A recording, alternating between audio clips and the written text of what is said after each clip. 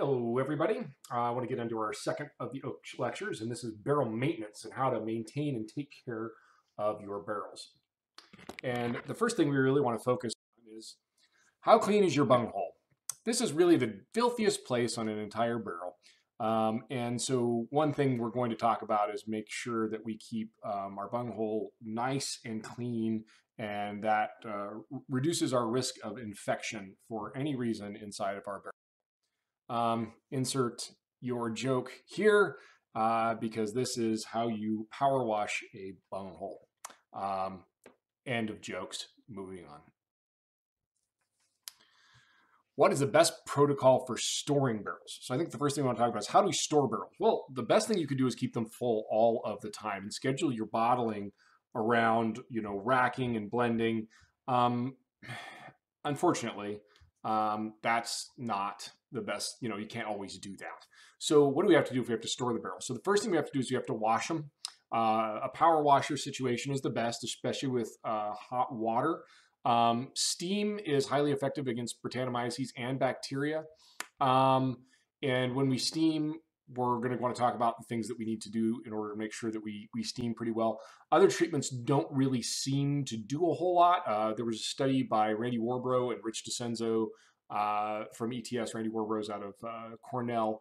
And they looked at the effectiveness of different treatments of ozone and just hot water. And then they also did chlorine dioxide for whatever reason. And none of them had any effect against Brettanomyces in particular, except for steam. And pasteurization does seem to have an effect at keeping it down.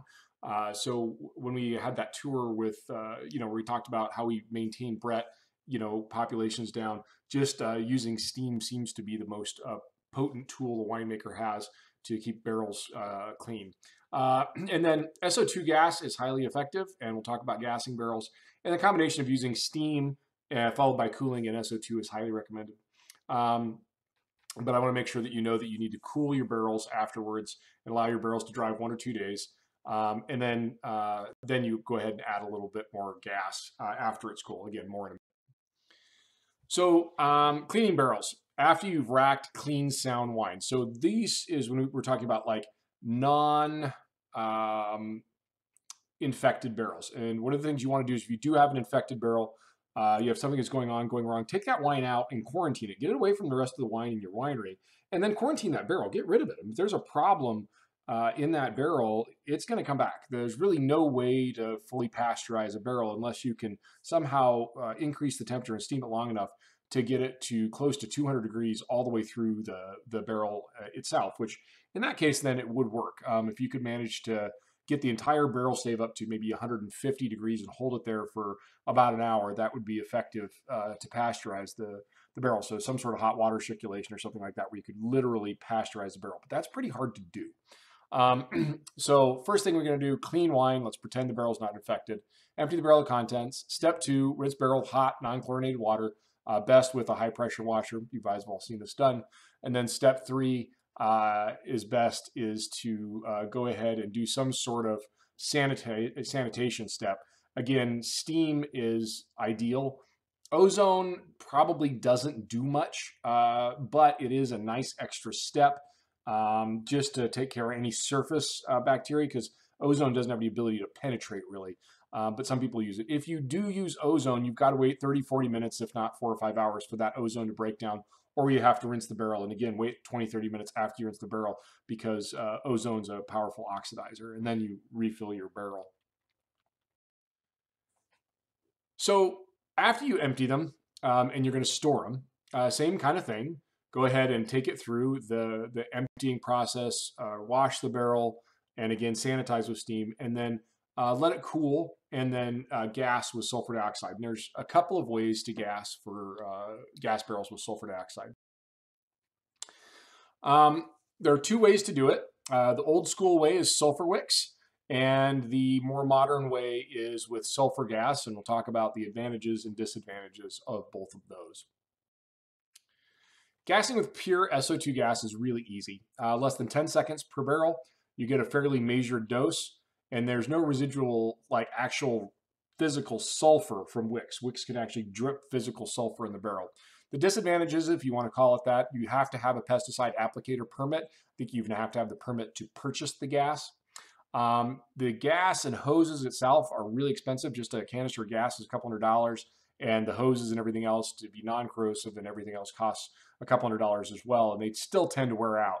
So because SO2 gas is so corrosive, SO2 gas is not worth messing around with. It's very toxic.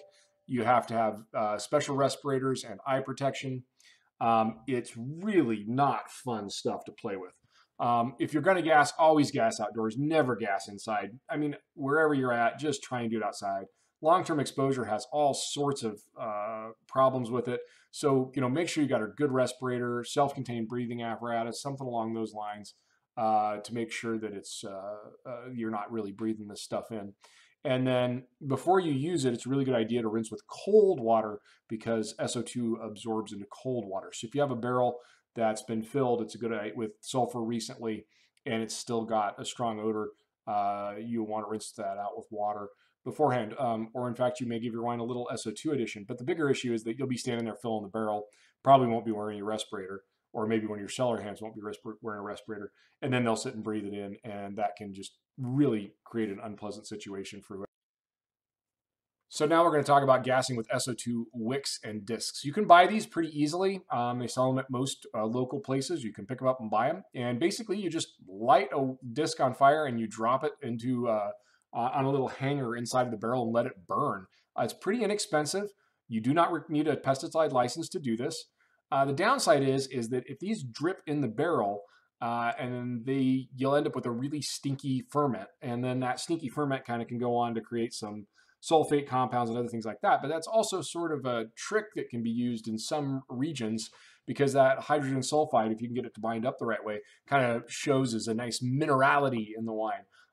And some of the things that we've decided that are quote unquote minerality in wine are due to hydrogen sulfide based and sulfide based compounds.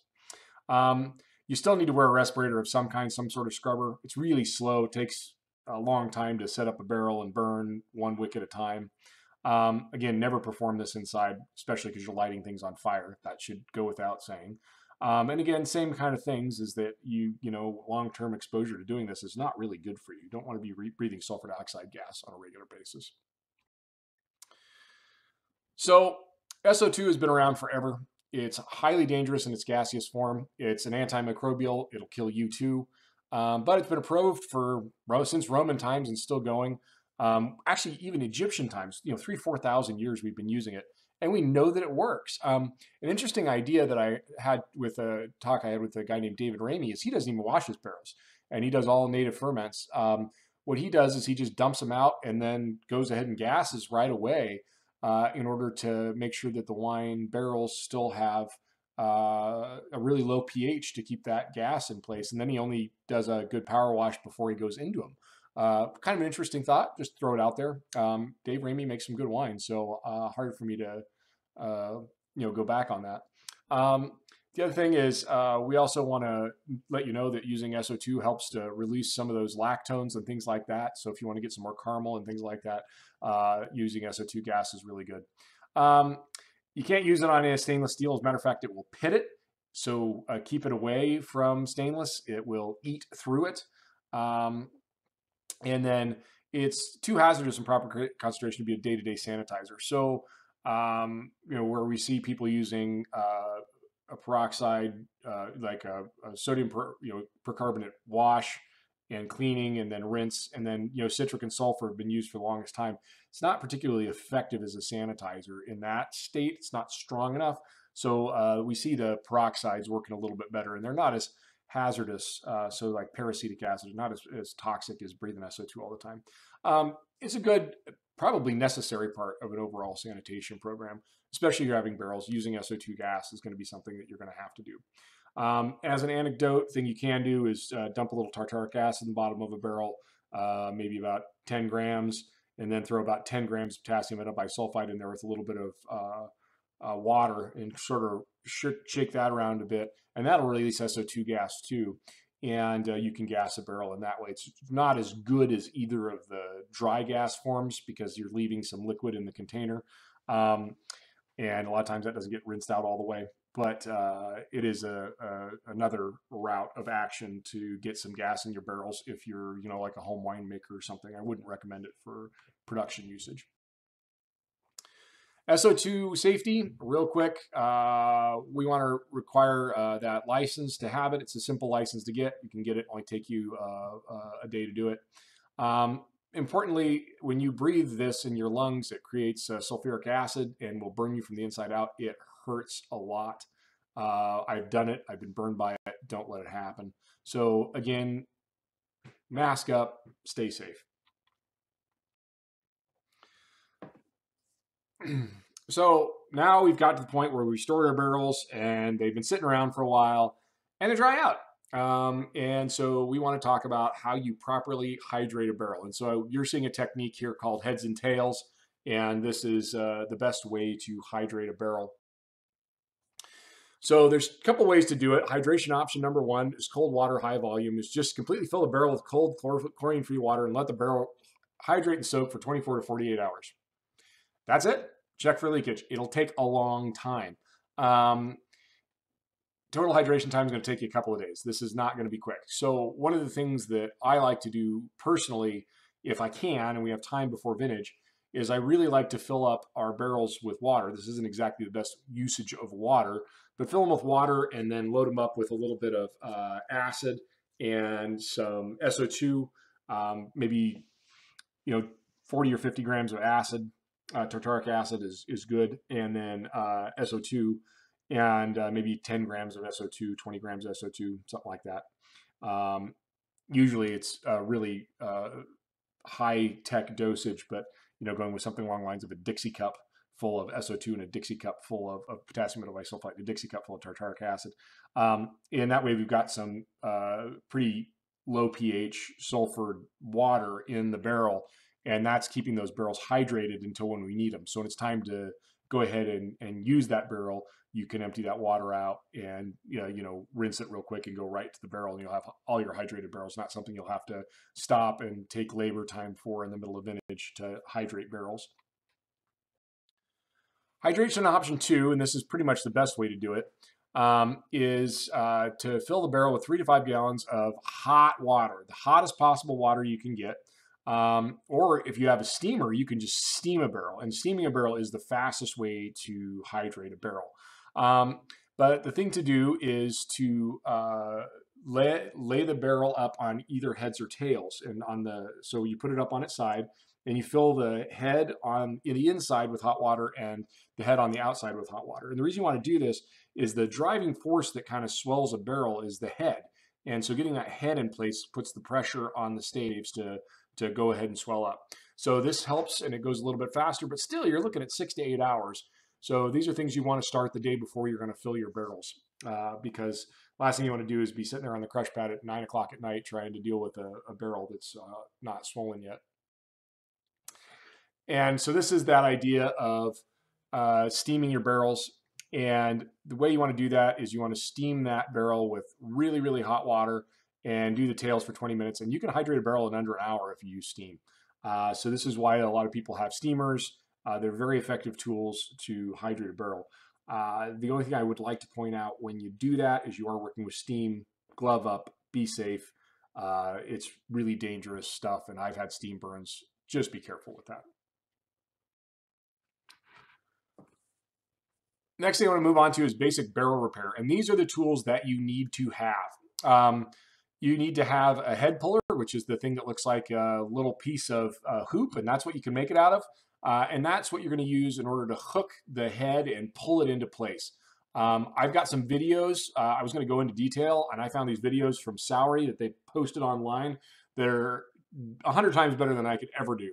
So go ahead and watch them. They're linked up in Canvas. But I want to talk about the tools you need. And so you can buy a really expensive one of these. They'll cost you like $100, or you can make one for like nothing out of an old barrel hoop. I'm sure you all can figure out some place to find them. The other thing you need is a really good sledgehammer or mallet, and then you need a driver. And these drivers are also really, really expensive, and they wear out really fast. What you can do is go get a metal chisel from any local hardware store, Home Depot, And then what you can do is just grind off the edge so that you have a little bit wider piece. So you get a good cold chisel and grind off the edge.